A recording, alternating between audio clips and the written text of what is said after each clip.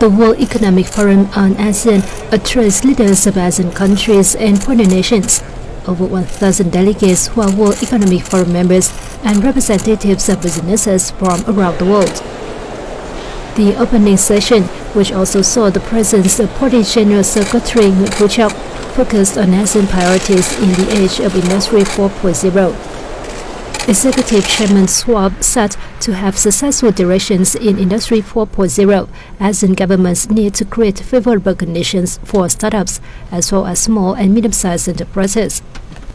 He expressed his belief that ASEAN countries with appropriate visions, the best policies, young population, and high entrepreneurial spirit will take the lead in this revolution. Prime Minister Phu stressed that high technology and digital economy are highly potential fields in ASEAN. He said at this forum, Vietnam will propose new initiatives about a shared mobile network with the same prices across ASEAN and cooperation in intelligence, ensuring cybersecurity, manpower training, and information technology.